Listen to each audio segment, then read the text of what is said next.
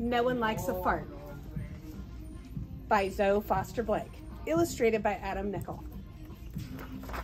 No one likes a fart. Lots of pages. It is lots of pages. Fart slipped out silently when no one was paying attention. Fart was so excited to see the big, big world and make some very best friends. Where would he even begin?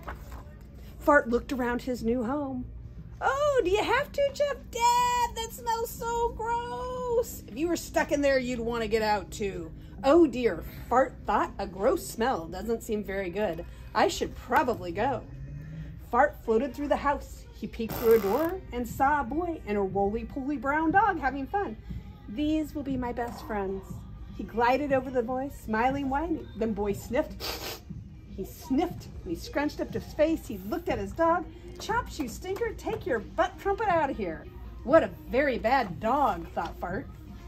The boy turned a fan on. Fart was whooshed and swooshed right out the window. Probably not a bad thing, thought Fart, once he stopped spinning.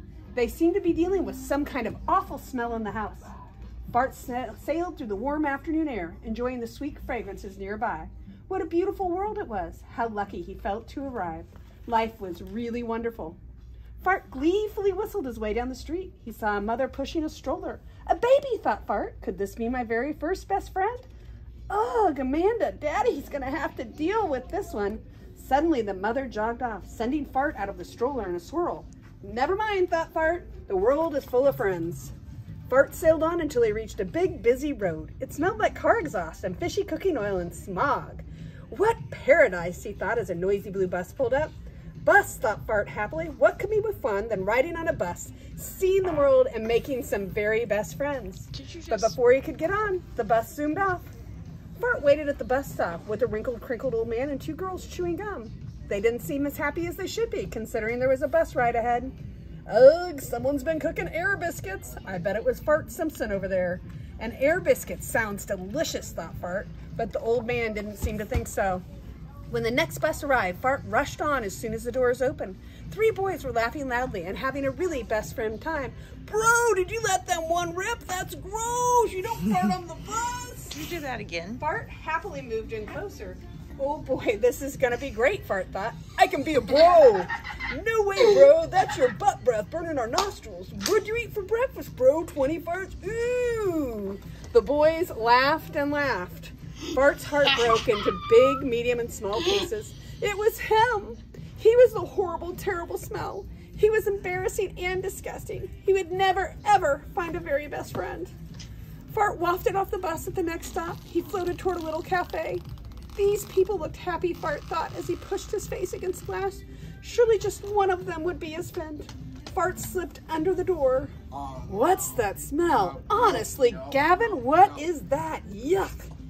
Fart's sweet, hopeful little heart sank. They thought he was repulsive. They didn't want to be his friend either.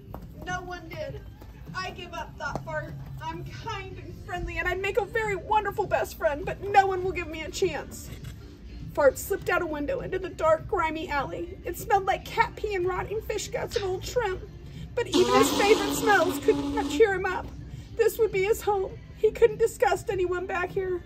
Suddenly, a man and a woman carrying garbage bags came outside. An enormous roar escaped the woman's mouth. Fart was fascinated. What was that? Well, that was the grossest thing I've smelled all week. Ha! Better out than in. Fart noticed a small purple cloud hiding in the shadows, sobbing quietly. He floated slowly over to Burp. She smelled like onions and old cheese and dirty socks. She was beautiful. But Burp pulled away. Am I really that horrible? Fart thought about all the times people had been disgusted by him. But then he smiled. Not at all. You're lovely. They just don't get it. Lovely me? Oh, thank you. You are too. Burp blushed. They both grinned. Fart had found a very best friend, and she smelled gross and horrible and yucky and very disgusting. Fart could not have been happier. The end.